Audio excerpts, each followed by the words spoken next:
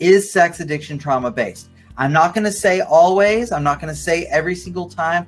I am going to say, though, that the vast majority of the time, I believe that underneath not just sex addiction, but all addiction is trauma.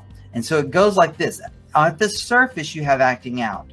Underneath the acting out, you have the preoccupation. That's the mental space, which is really where the compulsivity lives. The thoughts that keep moving forward, playing it out, thinking it through. What if, until the behavior actually follows. Well, the preoccupation, it's not just there. It doesn't just drop in from the sky. It's serving a function. And the function of the preoccupation is that it brings a feeling of relief from the affect dysregulation. So it could be chronic shame, it could be anxiety, it could be lots of different things, but there's an inability to regulate one's own affect in helpful, healing ways, all right?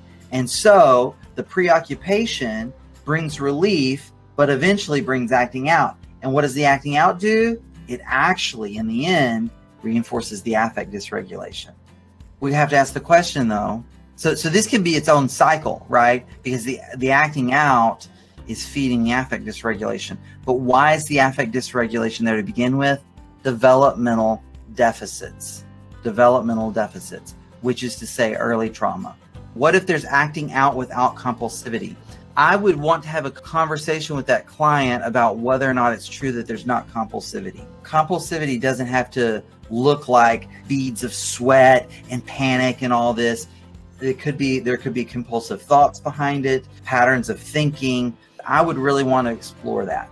If there's not compulsivity or that addiction drive, then it's not sex addiction. Think about like with drinking, you can have something called problematic use of alcohol with someone not meeting criteria for substance use disorder or full-blown alcoholism. So there's a space where something is still being used to self-medicate and it's being used in a harmful way without it being full-blown addiction. That's possible as well.